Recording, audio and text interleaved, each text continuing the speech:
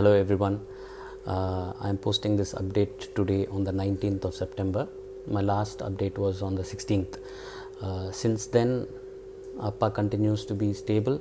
He continues to be on ECMO and the ventilator. All his other parameters are normal. There is no infection. His saturation levels are good. His tidal volumes are good, and all of that looks fine. There is still some improvement needed in his lungs and his breathing and his strength. He is doing physio. He is able to sit up. The doctors are helping him sit up for a while, around 15 to 20 minutes almost every other day.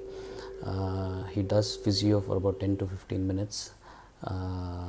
It is a task, but he is making an effort because of all the affection and love and the prayers that you have all been giving. I should not forget to mention the team of doctors, the team of nurses at the MGM Healthcare who've been very supportive of father and the family. Having said that, I should also tell you that he has started oral food intake.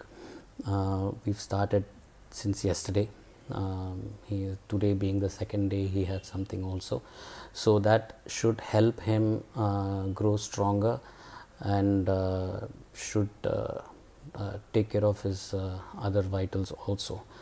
I again thank each and every one of you who've been praying for him and been concerned about him and have been showing love towards us and him and the whole entire family. Thank you, each one of you.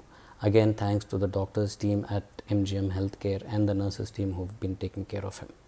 Thank you so much.